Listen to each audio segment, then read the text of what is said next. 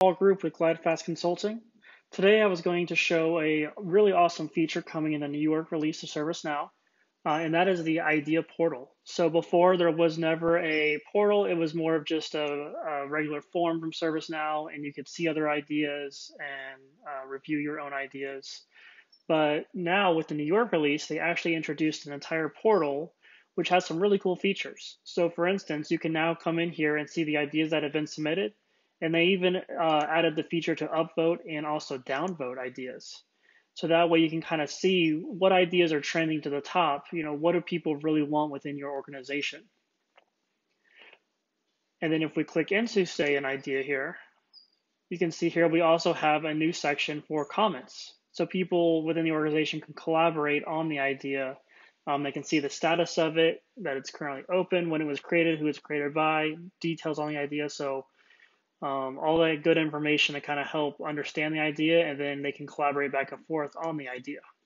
And then as a demand manager, you can actually come in here and say this is a good idea. You've decided after discussing it internally that you want to move forward.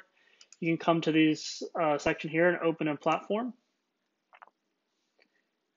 And from here, you can see all the different states you can put it into. So say, for instance, you needed more information on the idea, you can move it here. So that way, any users that are looking at it or the submitter can actually see, oh, you're looking for more information. So you need to set up time to understand the idea more.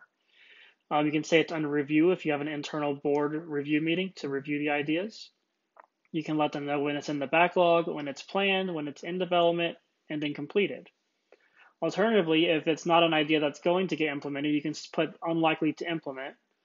Mark it as a duplicate if there's multiple ideas for the same thing, or let them know that this already exists.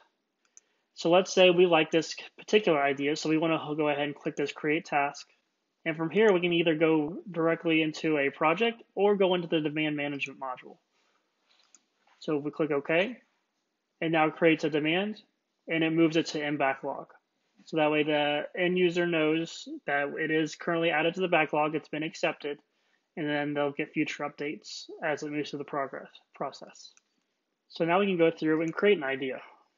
Let's say we want to have less notifications from incidents. You can see here there's related ideas popping up as I'm typing. So that way, if there is an idea already out here that's around the same thing that you're submitting your idea on, you can actually go upvote it and add comments to it instead of creating a duplicate idea. So that way you don't have 15 of the same idea in the platform. You can hopefully try to consolidate them by users seeing that there's already an idea out there for it. For this instance, I don't see one that would pertain to what I'm looking for. So I'm going to go ahead and continue on. So the next thing is you have a category. So you can actually have a hierarchical category, and you can choose, what does it kind of fall under. So let's say product enhancement.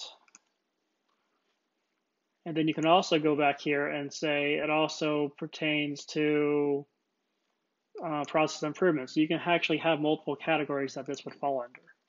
So once you put more of a description, go ahead and click create.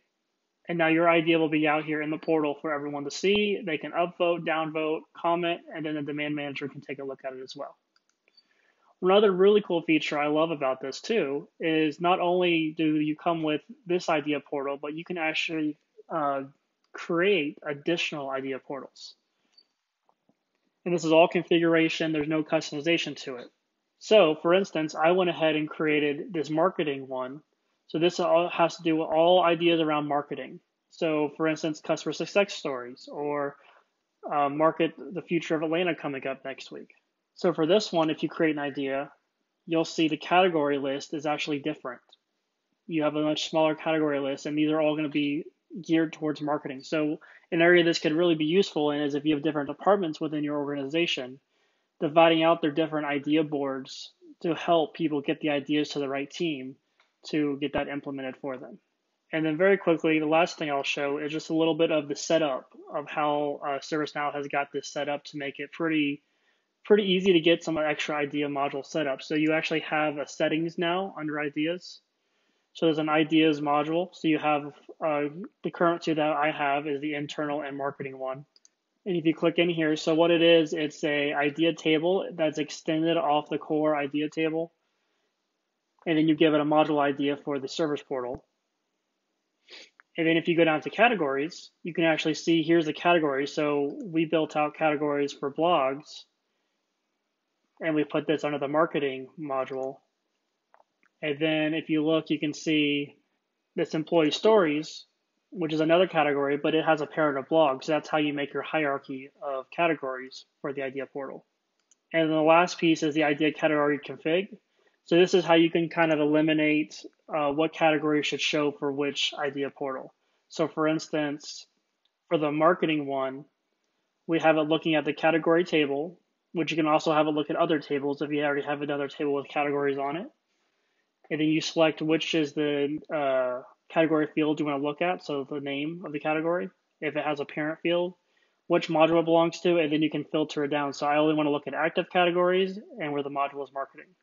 So it's very, very easy to configure and add additional idea portals for your organization and really take off with understanding the needs of your employees and where you can improve better.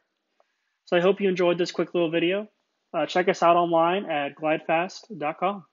Thank you.